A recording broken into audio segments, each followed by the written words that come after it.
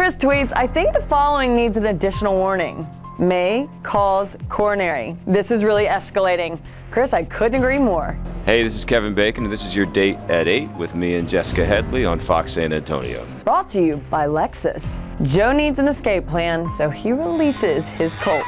And they cause plenty of mayhem. Check out what it took to pull off that scene. Walking into that set, I really had a little moment of dread. It's about not knowing where the danger is and how scary that can be. Joe seems to be in bad shape. But somehow he still manages to make dinner. Dinner nearly ready. Woe tweeted, how much blood has Joe lost? How is he still standing, much less cooking? I was thinking the same thing, but dinner does give Claire an opportunity to get away. Go. At the end of the episode, Claire is caught again. Emma kills Jacob, and then this happens. Any last words, Agent? You don't have to do this.